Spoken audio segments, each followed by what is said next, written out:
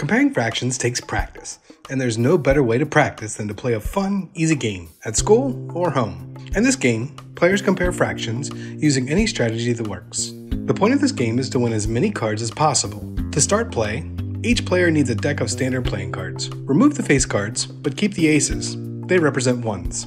Each player flips over 2 cards and uses them to make a fraction less than 1. For example, a player might flip a 5 and a 4. They can't make 5/4. They must make 4/5. Let's play around. Here, player 1 flipped over a 3 and a 7, and player 2 flipped over a 6 and a 4. Player 1 made 3/7. Player 2 made 4/6.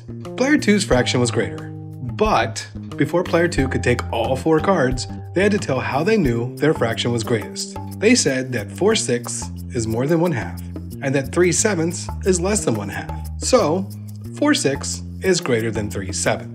The game can be played in all sorts of ways.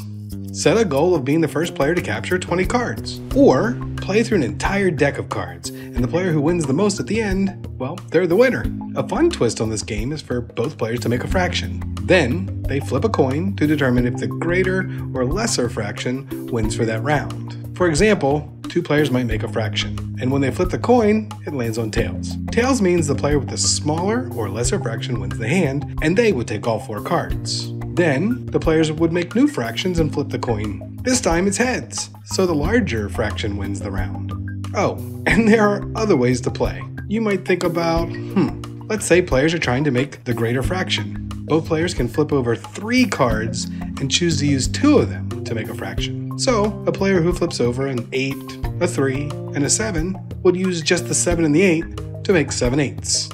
But in this version, the player wins the round and they get all 6 cards. A game like this is perfect for early finishers or independent practice.